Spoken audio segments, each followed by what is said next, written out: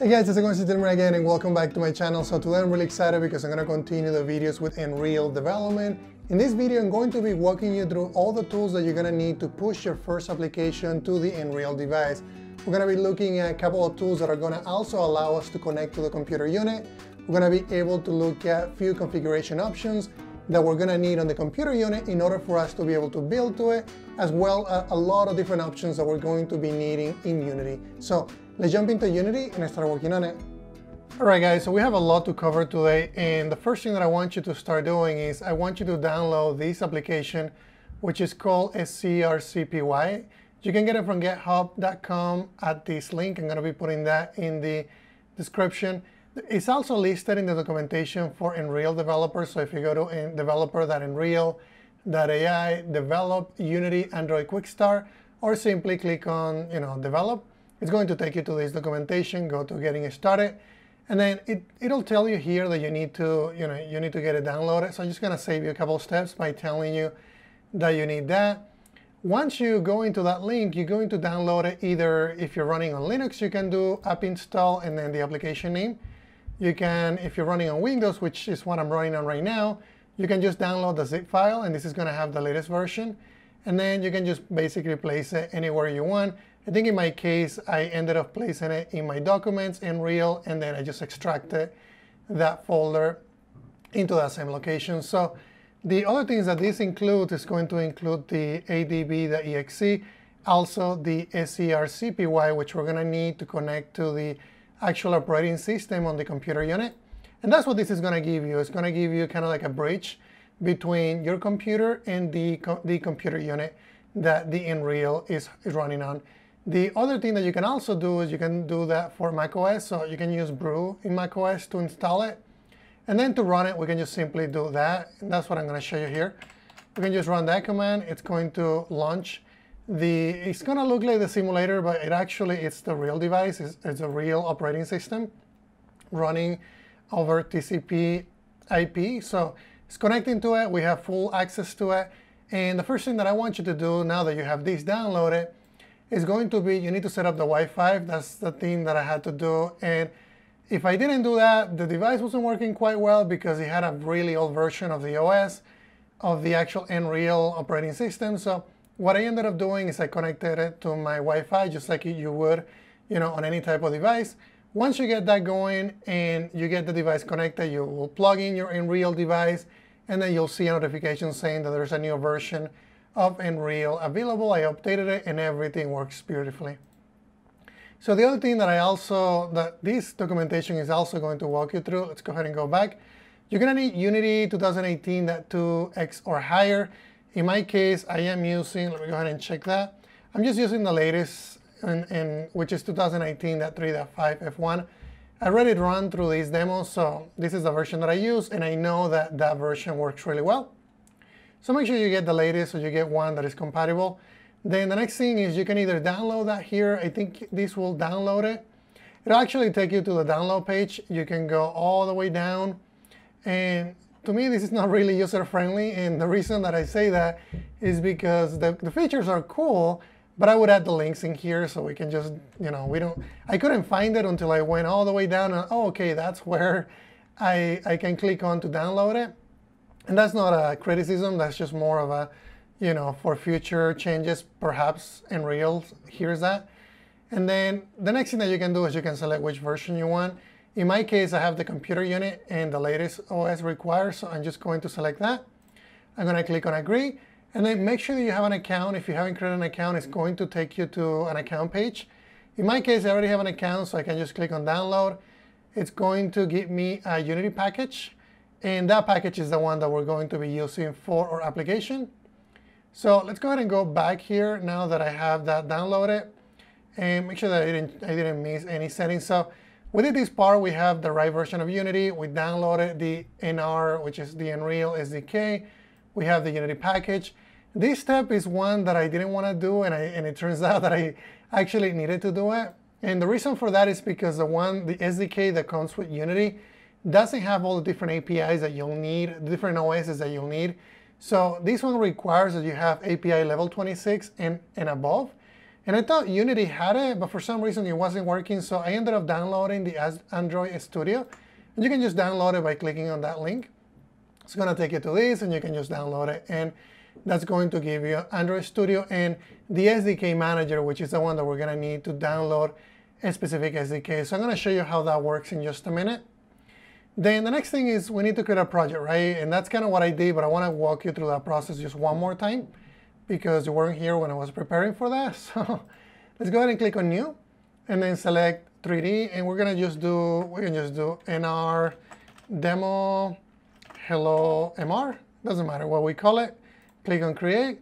That's going to be creating a new project. So the next thing that we have to do after this is completed is we're going to have to also download a specific version of the API level. So let's go ahead and look at that while the project is getting created. So let's pretend that you already downloaded the Android Studio, which is true in my case.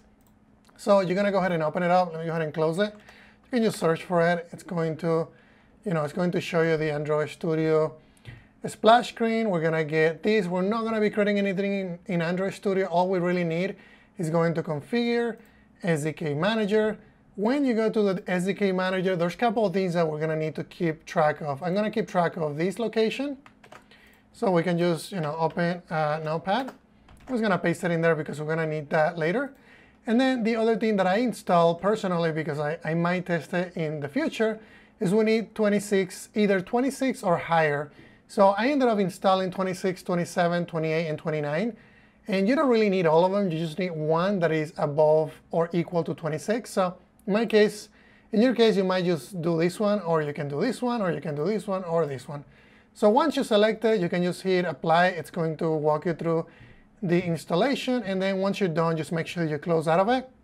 Also, make sure that you close out of Unity, reopen Unity. And then once you do that, everything is going to, well, not everything is going to work fine, but I'm going to show you a couple of things that we need to do to make sure that it works fine. So the first thing that we need to do once we have the project created, we're going to go into Edit, then go into Preferences. And this is something that I haven't done in the past, but in this case, I had to do it. Go into External Tools, and then we're going to go all the way down, and it's going to tell you here that you can use basically the pre-populated version of Unity SDK that Unity uses for the Android SDK, so you can just leave it. But in my case, I needed to use specific versions of the SDK, which I downloaded through Android Studio, so you need to override it. So what I ended up doing is I went in here, and I just, it happened to have the same setting that I already had before. So this is where you need to put that setting. I already had it because I did it previously, but in your case, you're going to see this, you're going to click on it, it's going to show you the same value, and you're just going to replace it. So that's going to be the first thing that you need to do. Once you get that going, the next thing that we're going to do is, remember that we downloaded the Unity package. So we're going to go ahead and click on it so that we can decompress it, extract it, and import it into Unity. This is going to be the Nreal SDK for Unity. I'm going to click on Import. It's going to import all the goodies and cool stuff that Nreal team created so that it makes our life easier. So we'll just wait in there, and then we'll just have to make some other changes. So if we go back into the documentation, these are a couple more things that we need to do. There's going to be a lot of preparation, but hopefully, once we go through this process, it's going to be a lot easier in the future. Okay, so we have everything that we need there. So the next thing that I'm going to do and I'm probably going out of order, and that's because I already did it, but I think I'm going to make it easier for you. So what I would do is go into the NR SDK. We're going to go into the demo folder, and I'm going to double click on the Hello MR. Make sure you double click on that, and that's going to be the scene that we're going to be building to our development unit. I'm also going to make these gizmos a little small, or perhaps smaller. I think that's the correct way of saying it. And this is just a simple scene. It's going to allow you to place a couple of monsters. So if we go into the XR, I think it's on the plane detection, the mascot. It's basically going to be placing these cool characters on planes that get generated by the component that we have here, which is the plane detector. And we're going to go through some of these components at a later time. I just want to make sure that you can build to your device right now, and then we can cover some of these individual components, such as the NR camera rig, the NR input, and then et cetera, et cetera, et cetera. Okay, so this is going to be what we need. Let's go ahead and go into build settings. make sure that we add this scene to the scenes to be built. So I'm going to click on Add Open Scenes. I'm also going to go into Android, and we need to change this to be Android. So I'm going to click on Switch Platform. And that's going to take your PC build from being a PC Mac Linux build to an Android type build. So we just let that run for a minute, and we're going to go back into the documentation and just look at a couple more settings that we're going to have to change. So we're going to have to change the scripting runtime. Looks like they're using .NET 4.x, which I am happy that they're doing that, because there's a lot of cool language features that we would be missing if we weren't using the 4.x equivalent. And then we did this part, so we should be good with creating the Unity project. We should be good with our first example app, because I already showed you how to add it and how to go to it. So the other thing is basically a lot of different settings that we need to change, and I think I remember them, so I'm just going to walk you through some of those. So let's go ahead and click on Player Settings, and the first thing that I'm going to have you do is go into Quality. And if you look at where Android relies, Android is set to medium level quality by default. So we're going to make sure that we check and we select the medium quality. And then if you go to medium quality, make sure that you change the setting on the vsync count to be don't sync. And don't ask me why. That's just a setting that they require. And I can't understand why they're doing that, but I can't really explain it right now. All I know is we need to change that setting. So the other setting that we also need to do is we're going to go into the player, and there's going to be a lot of settings in here. So the company name, I'm just going to say this is going to be Dilmer Games in my case. Another one will be the NR demo. I'm just going to make the app name be NR demo hello MR. We can just do that. I'm also going to be changing this. Make sure that you don't have the auto graphics API enabled. And also make sure that we're looking at Android, right? You don't want to change the settings on the other ones, because this is only going to apply for Android because we're building for Android. We're going to be removing Vulkan. We're not going to be using the graphics API. So I'm just going to click on the minus symbol, and that's going to be just basically removing it. Just take a minute here. And then the next thing that we'll do is we'll just have to change the actual scripting runtime and also the API level. So if we go back into documentation, we have to, this is what I'm doing right now. OpenGL ES3 is the one that we're going to be using for the graphics API. We're not going to be using the auto graphics API because, this is the one explicitly that we need to use. We also need to change it to portrait mode. So let's go ahead and do that. Change the resolution. This is going to not be auto rotation. It's going to be portrait. So that's going to be taking care of resolution. It's going to be taking care of the graphics API settings. The other thing that we need to do here is we need to give this a friendly name. We're just going to do, this is going to be kind of like the bundle ID on iOS. And I'm just going to say, it's going to paste the actual app name, which I have in here. We're going to paste it in the package name. Versions are fine. This one I'm going to be starting from Oreo, which is going to be API level 26. Because remember, that's the one that we selected for the Android Studio. If we go here and I go into SDK Manager, this is going to be one of the ones that we have available. We could have done 29, but in my case, I'm just going to do the lower. Let's go ahead and minimize that.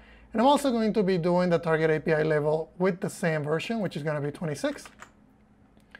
And that will take care of that. The other thing that we also need to do, make sure we change this to .NET 4.x. I think in the documentation that the Nreal team provided, they call it something else. And yeah, I think they're calling it a scripting runtime version. And right now it's called the API compatibility level. So make sure that you change that right setting. I think it's the same setting behind the hood. And then the other thing that we need to do is we need to make sure that we allow unsafe code. In that setting, I always have a hard time finding it. So it's right here. And let me go ahead and go back and make sure that we have everything changed. We did portrait. We didn't do graphics, auto graphics API. We also did the OpenGL ES3, which is the one that is, is required. We also changed the bundle ID. We also set our API levels and also the target API level. This one is another one that is required. It's the write permission on the other settings is to be set to external SD card. So let's go ahead and change that. And that is going to be under the write permission. We're going to also add write permissions to the external SD card. And that makes sense because there's an SD card on the actual computer unit. And then we also did the unsafe code, and then we also went into quality settings and changed the vsync count to do no sync. So that's pretty much everything that we need to do there in order, for us to get it working. The next piece that we also need to do is we need to go into Unity and we need to build our project, right? So right now, this doesn't really, is really not connected to the device. So one of the things that we need to do to connect to the device, we're gonna click here on refresh. And my Nreal device is currently connected to my computer, so I should be able to see it here. And you can actually see it here. If I go and pull the device here through the application that we just downloaded, you can see that those two IDs will match up. If I make it bigger, you can also see that that name should match that name. So that means that Unity is seeing that as a device that we can build to. So all we really need to do now is just go ahead and click on build and run. We're going to tell it the location where we want to save it. You can see that I already have an APK because I already built that. So, but this one is going to be called something different. I'm just going to call it what we call the product name. So that is the product name. I'm going to hit save. And then it's going to tell you that SDK tools version needs to be updated. I'm just going to click on update. It's actually going to work. I did this previously. It's going to try to detect the SDK tools and it's going to push it to the device. So let's just give it a second here, and then that should be everything that we need to do to get it going. So it looks like this is all done, guys, and it's actually copying the API package to the device. So that's everything that you need to do to get this working. If you guys have additional questions, let me know. And what I'm going to do in the meantime, I want to find out how I can do either a screen casting of the applications that I'm building to the device, so I can kind of show you the results, because right now it's, I can run it, but you can't see it. So I'm going to be doing that in one of the future videos. Thank you, guys.